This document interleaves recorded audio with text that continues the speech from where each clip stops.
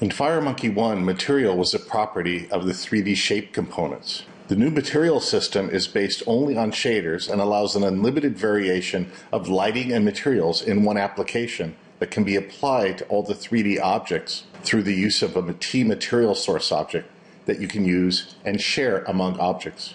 Let's take a look at the new Materials and MaterialSource components for 3D objects in Rad Studio XZ3. We'll say File, New, FireMonkey Desktop Application, Delphi or C++. Build a 3D FireMonkey application. You can see these new material sources: T-Color Material Source, T-Texture Material Source, and T-Light Material Source. These are all part of the new FMX.Materials unit. So if we put a shape down, for example, a T-sphere, and make it a little larger, and we look and see now we've got a material source. In FireMonkey 1, there was materials built into each of the 3D shapes. Now we can just put down a material source. So for example, put a color material source into our application.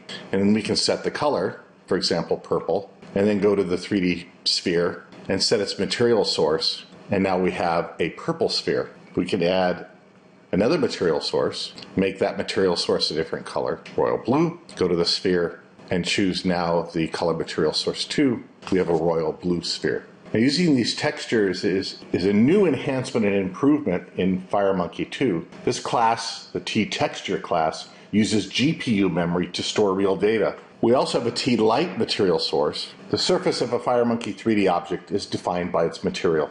FireMonkey 3D materials are based on shaders. This allows an unlimited variation of lighting and materials in one application. So these different 3D shapes, for example, the sphere and the cone, can share a material source. So we can have different material sources and associate them with all our different 3D shapes. And also set a texture. Choose a bitmap for the texture, either to a place where we have picture or texture.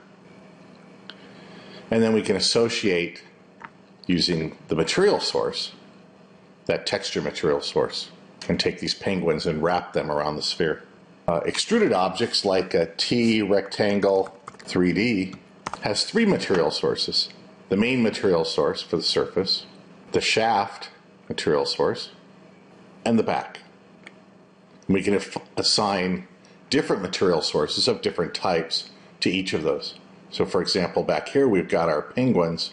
On the shaft we've got the royal blue, and on the front we've got purple. Now let's take a look at T-Light material source. T-Light material source allows you to set colors for both the ambient light, the diffuse light, and the emissive light. Emissive color determines whether a surface emits its own light.